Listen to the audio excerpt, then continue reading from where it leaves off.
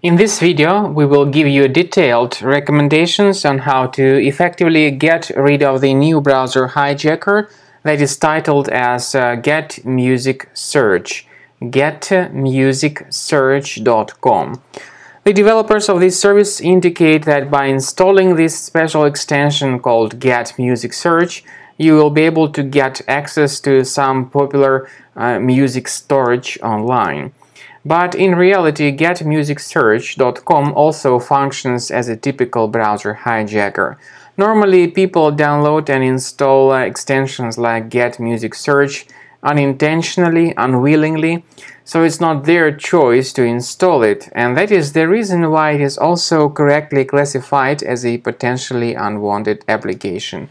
When you start submitting certain search queries, you may soon realize that the results are delivered by some other strange and unknown search engine. There are times when the results are provided by Bing, by Yahoo, but it doesn't mean that it was your choice to use them. So, Get Music Search extension tries to make such important decisions instead of you. To get rid of this Get Music Search hijacker, access the menu of your Google Chrome, go to More Tools, choose Extensions. Then you need to disable and delete any third-party extensions that you may find here on this list.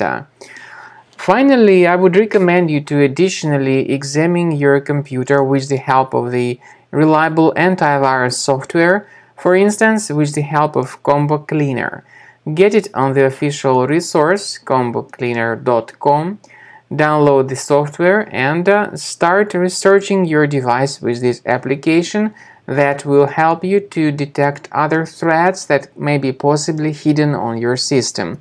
After the antivirus database is successfully updated, click on Start Combo Scan and let the application begin the analysis of your computer.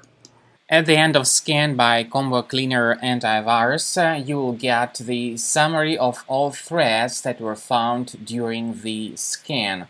You may go to the antivirus section and click on Review Results. So currently you may see that so far 20 threats were found.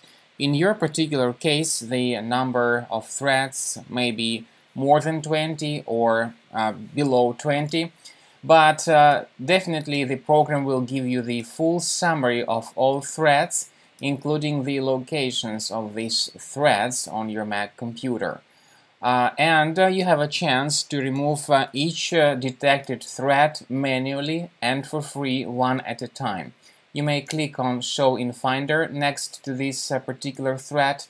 This will show you the location of threat in your Finder. You may right-click on it and move it to the trash. And you may do the same thing with all other threats, or consider upgrading to the premium version to remove these threats altogether and automatically. And of course, premium version will protect your Mac computer from all subsequent threat and malware attacks.